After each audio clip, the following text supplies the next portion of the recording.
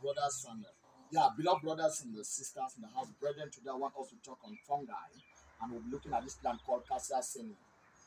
Cassia Sena is a powerful medicinal plant, and it is this plant that it bears yellow flowers. The plant is very effective for fungi, and fungi is a stubborn infection that actually resists a lot of Western medicines and antibiotics. Fungi can manifest on the skin. It can manifest on your hair in the form of mbamba, dandruff. It can manifest in between your toes. It can be in the blood. This plant has been proven to be very effective. What you do is get 100 of these leaves, boil in 10 liters of water, and take have a glass in the morning, have a glass in the evening for 1 good month. The plant too is also very effective as a laxative for bowel movement. You can get 7 sizes leaves, and then you match you match it, get the residue from it and form it. It's actually going to be very effective for bowel movement and general cleansing of the digestive system.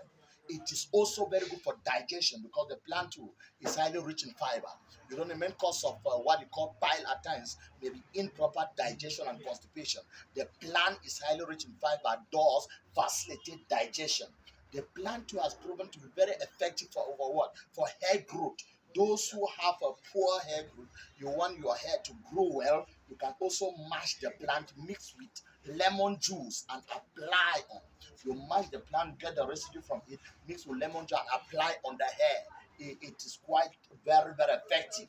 I want to believe that if we can use this plant judiciously and correctly, we will benefit a lot from it. If you have any question concerning the plants, you can now write and I will be explaining within the week. God bless you all as you digest this wonderful medicinal plant today in the name of Jesus. Remain blessed. I still remain Mofor, right? Talking on natural medicine.